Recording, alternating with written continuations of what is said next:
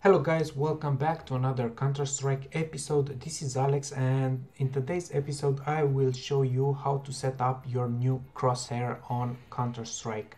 So without continuing this too much, if you like this channel, feel free to subscribe before we start, and also feel free to leave a comment after you watch this tutorial.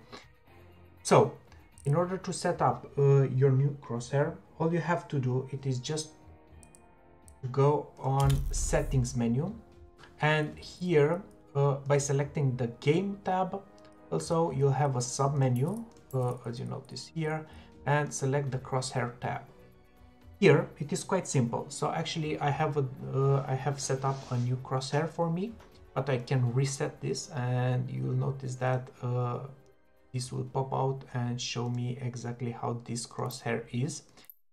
Also, by using the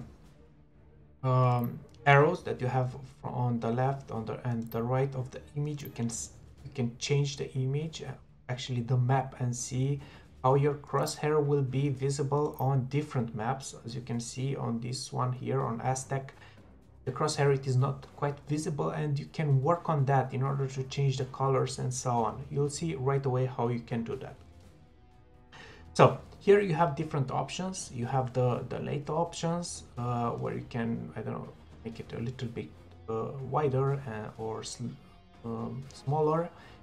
To be honest, I don't like too long or too short. I just set it up like on one or something like that. But for the power of this example, I'll just make it a little bit longer. So actually it will be like exaggerating. Okay, so here we have the thickness of these lines that you can set them up. You have the gap between them that you can set up that as well, and of course a few settings for outline. And like I said earlier, you can as you can see on the Aztec map, if you have a thicker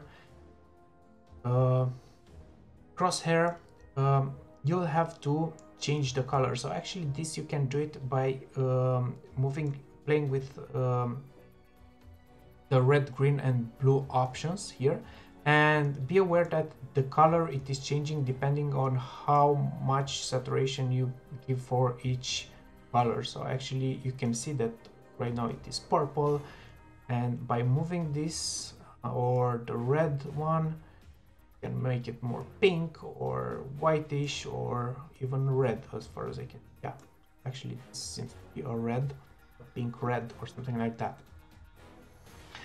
Also you can set up the style. It is if you have it this style or no, and also quite important, if you have a center dot or no. So actually you can take out the center dot. I prefer to leave it like this. And another feature that it is quite important, it is that you can share or import the Crosshair. So actually if you messed up something, don't be afraid, you can just reset this and your Crosshair will be reset as default. You can use the function undo change, okay, or press reset.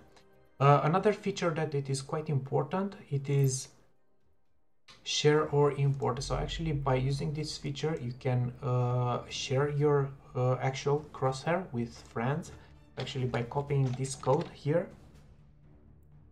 or of course you can import a Crosshair. So actually if you remember how my Crosshair was before, I was lucky, and what I did, I just copied the code before. And I'll just show you for the power of the example, the code that I had before. I just copied that, I place it here, and I'm just importing, and as you can see, my Crosshair, it is back as it was before.